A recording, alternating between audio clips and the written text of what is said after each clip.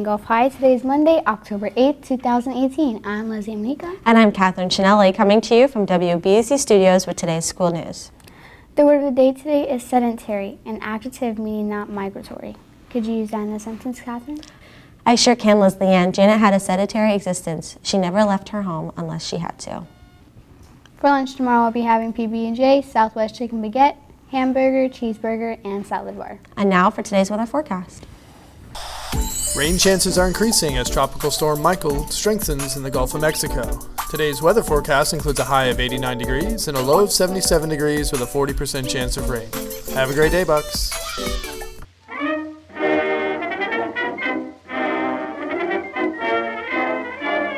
Today in history. In 1926, Babe Ruth sets World Series record. And in 1996, country superstars Faith Hill and Tim McGraw got married.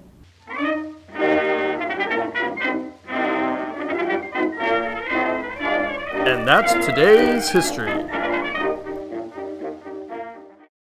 Here's some news bugs. Venom and Lady Gaga push movie ticket sales to an October record. Florida counties declare emergency as Tropical Storm Michael approaches. Here's the riddle of the day.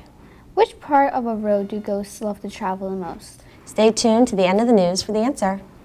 Homecoming tickets are not on sale until Friday, October 12th for $20 each. Please remember that you must have a completed permission slip in order to purchase your ticket.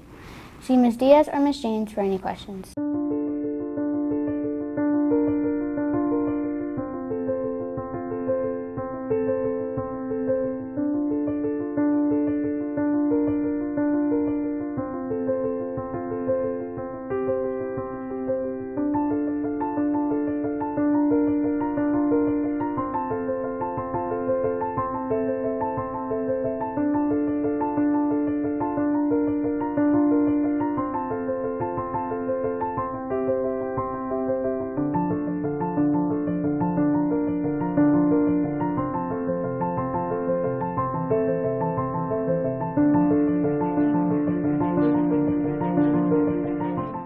There will be a meeting after school this Thursday, October 11th, for anyone interested in girls basketball in room 234 at 2.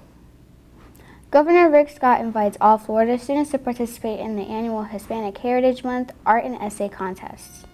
Students in grades 4 to 12 can earn a 4-year Florida prepaid scholarship through the essay contest. All entries must be received no later than 5 p.m. on Monday, October 15th. To learn more about Florida's Hispanic Heritage Month celebration and contest, visit www.floridahispanicheritage.com. So what part of the road do ghosts love to travel the most? The dead end. For more information, please refer to the scroller. That's all for our news. Have a great Columbus Day, Gulf High.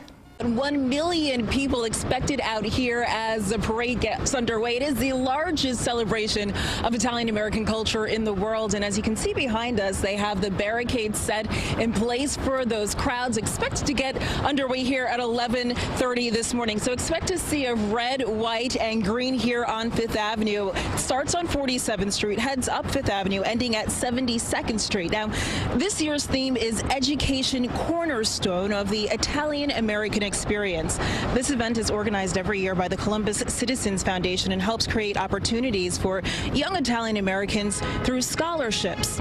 Last year, the parade fell during a time where there was a lot of controversy surrounding the statue of Columbus in Columbus Circle and whether or not it should remain there because of Columbus's treatment of Native Americans. This year, though, the attention focused on the festivities, which again gets underway at 11:30, wraps up at 3 o'clock this afternoon. For now, that's the latest live from Midtown. Janelle Burrell, CBS 2 News.